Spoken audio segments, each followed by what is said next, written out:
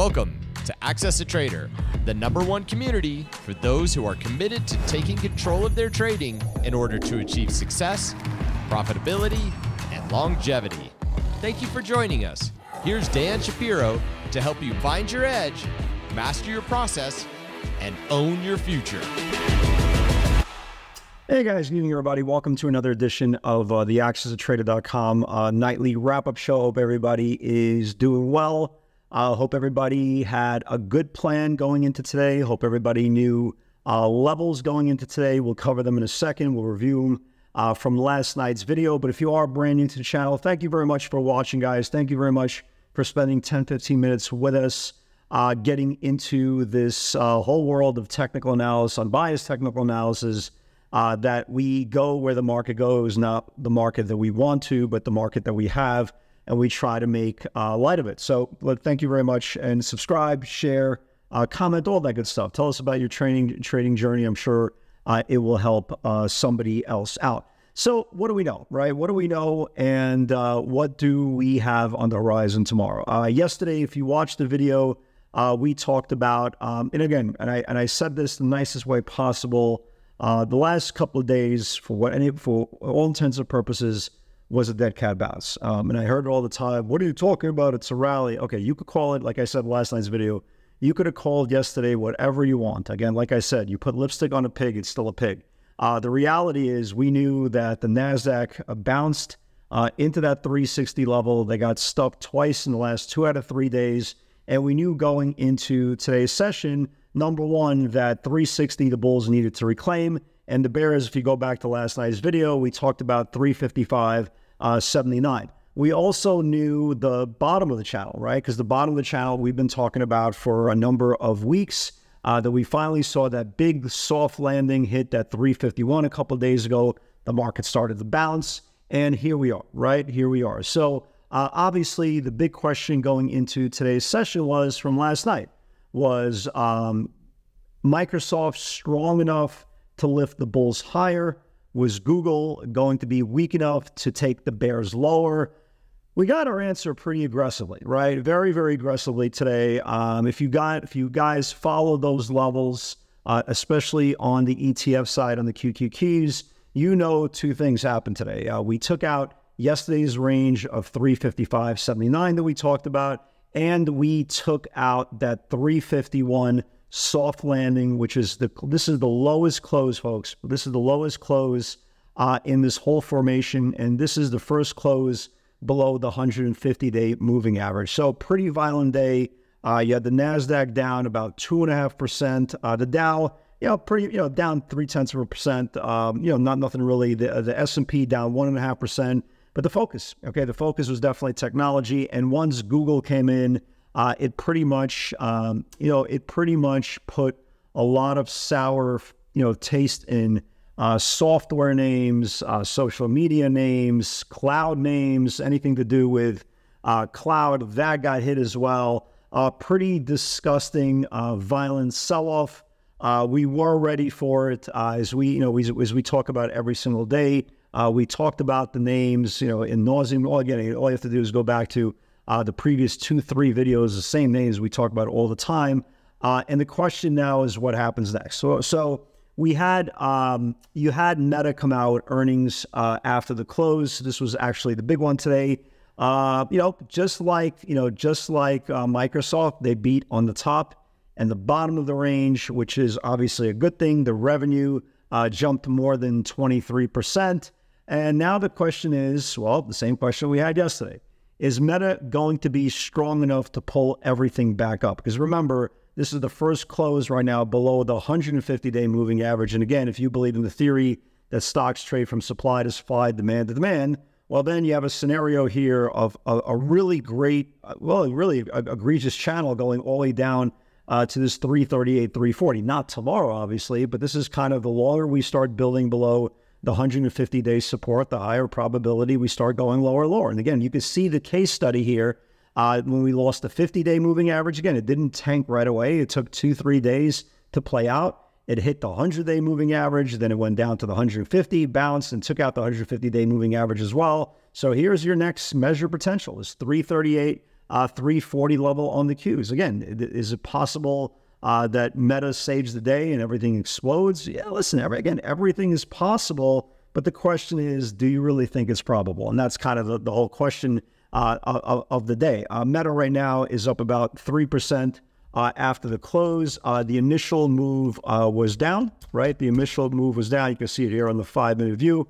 The initial move was down, then went green, and now everybody is waiting for the conference call. As of right now, Meta's up about 10, up about 3% on the day. By the time you guys watch this video, and again, right now it's about 4:45 Eastern time. You know, Meta could be 290 or it could be 330. We don't know. But the point is right now, it is up about 9-10 points after hours, and we'll see how this is going to play out with other names. If you look at all the other names, they're not good, right? Despite, you know, Meta rallying, you know, you're seeing a lot of things completely getting hit after hours. AMD is down again. Tesla is down again. NVIDIA is down again. You know, Google had a horrific day today. Just got absolutely killed. Lost all support. Looks like this 123 area is going to be its next level of support. But the point is, the Qs did close below support. The question again, can Meta save the bulls tomorrow? We shall see. You know, I would love to see, just from the point of value, right? I would love to see a little bit of a gap up on a lot of names. And if they could lose today's ranges, well, they can get hit. I mean, look at names, for example, like AMD, right? We talked about AMD the last couple of days. AMD got smoked today, absolutely smoked. This thing is very close to losing its September lows. You know, look at Tesla, right? Tesla had its dead cat bounce, got rejected off the 5-day moving average, put in a lower high, right? Put in a lower high, lower low today, gave back the 200-day moving average on the close. Again, is this a scenario that we test the lower channel here, right? The lower channel on Monday's lows in the next couple of days, right? Very, very possible as well. Look how close Apple is, right? Apple is not that far away from the 200-day moving average. Again, if Meta gives up its gains, or, you know, these stocks just have no buying pressure whatsoever, you know, can this thing lose the 200-day moving average? Yeah, absolutely. I mean, it's not really that crazy to think these stocks can lose the 200. They've been losing them day by day. Look in the video, right? Look in the video. You know, NVIDIA today did exactly the same thing. We had this massive move down. It reclaimed some levels, got rejected off the 10-day moving average, lost the 5. You know, NVIDIA right now is sitting back on its 100-day moving average. You guys remember last week's, you know, the low from Monday? Guys, watch that low from Monday. Remember we were talking about if NVIDIA loses its whole channel September lows, and it held the September lows on Monday? Well, now it's back in play, right? It's definitely back in play for the next couple of days. And if NVIDIA starts losing the bottom of this channel here, boy, oh boy, again, we have a lot of room down before it's set to report earnings. So again, there's a lot of names on the chopping block this morning, this afternoon for tomorrow. Look at a name like Snow, right? Look at a name like Snow, another cloud-based name. Look how many times it held this bottom channel here, guys. Take a look, right? Once, 2, 3 times. You know, what happens if Snow loses the bottom of the channel tomorrow, right? This thing, there's a lot of room down. So, you know, we're set up as far as individual value goes. We are definitely set up to the downside. Again, the question is Meta strong enough to pull everything up? You know, again, it's very, very tough to get excited if you are a bull. That was the question from Microsoft, and Microsoft basically did this from the open, right? It opened up from 47 and basically came in about $8-9 from the highs. So again, if Microsoft couldn't do it, is it possible Meta does it? We'll see, right? We shall see, said the blind man. Tomorrow, you have Intel, right? Not exactly the darling that it used to be during the heyday of the internet craze. Used to be a market leader along with Cisco, Microsoft, and Oracle. Not so much anymore. And the biggie tomorrow is going to be Amazon. You love Amazon. I love Amazon. We all have Amazon Prime.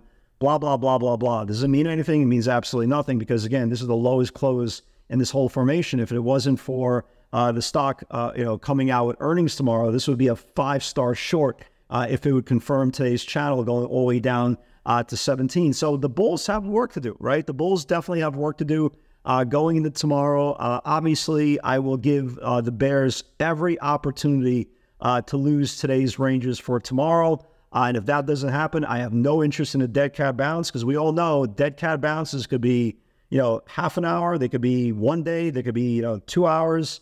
But when they end, and this is what happens, right? We had a 2-day, dead cat bounce. It ended today, lost every range possible that we talked about. And now this is the lowest close in the whole formation. We shall see. Tomorrow, guys, just as a reminder, there is no video. Tomorrow night is Thursday. It's my nightly weekday off to be kind of reset for Friday's trading. If you are curious about pivots and you're looking to come aboard in the live webinar, feel free, kick the tires for 30 days. It's pretty cool. Nobody trades the pivots the same way that we do. It's a proprietary system. Again, like I've said for years, if somebody else created this, I would say, wow, this is pretty impressive. Since I'm an idiot and I hate myself, I'm still in shock how good this thing works. But who the hell am I to say I'm a little biased? Guys, have a great night, everybody. God bless. Hopefully everybody is doing well. Hopefully everybody will find what they're searching for, and everybody continues to be healthy and happy. God bless everybody. I'll see you soon.